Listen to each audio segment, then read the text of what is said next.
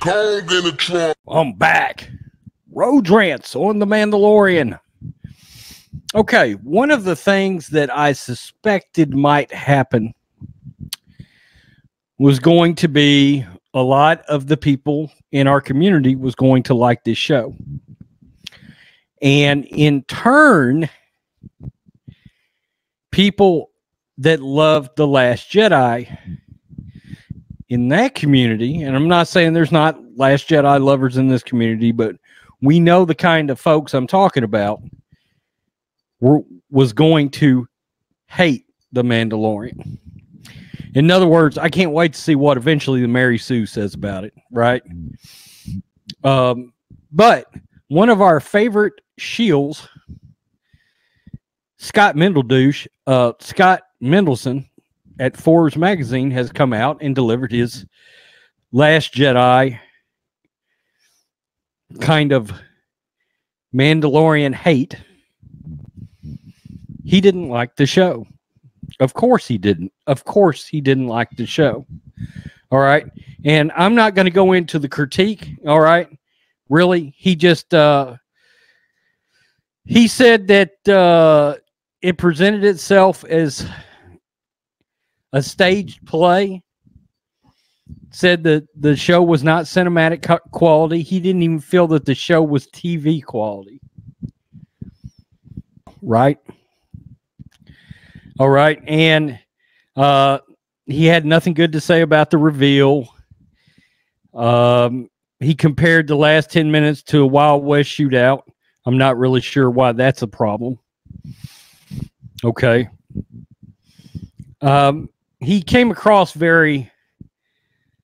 The show was beneath him as a critic. It's kind of what I gathered.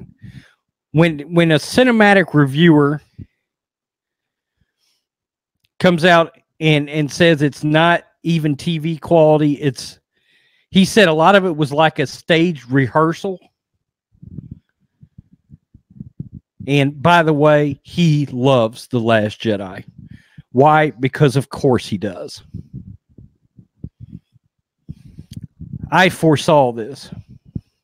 I suspect a lot of us did, okay?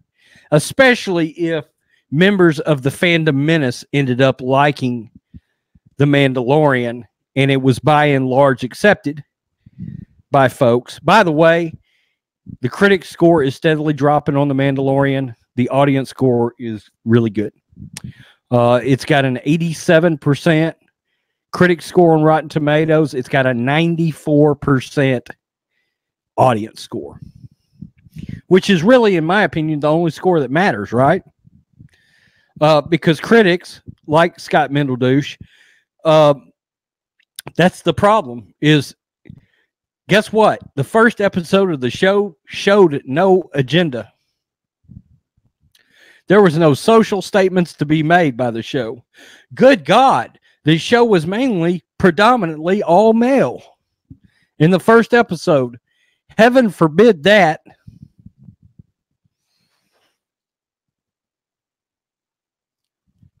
It's amazing.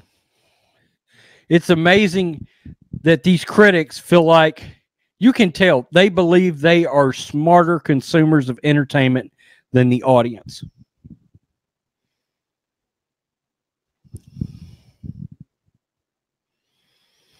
It's troubling, but it's expected. It's the mainstream media. Look, The Last Jedi is one of the worst pieces of entertainment I've ever seen. And it's got a 91% among critics. You know, I mean, it is literally, there are C-level horror movies that are better movies than The Last Jedi, that are better made than The Last Jedi, as far as a coherent story goes from beginning to end, and something actually significantly moving along and characters progressing. I've seen shitty horror movies while I ran my website that did a better job than a fucking $300 million Star Wars film. And The Mandalorian, well, it crushed that in 37 minutes. obliterated it. The Last Jedi is pond scum on the entertainment totem pole compared to the Mandalorian up here. But I saw this coming from the lovers of The Last Jedi. They were going to have their issues with the Mandalorian. And so it has begun.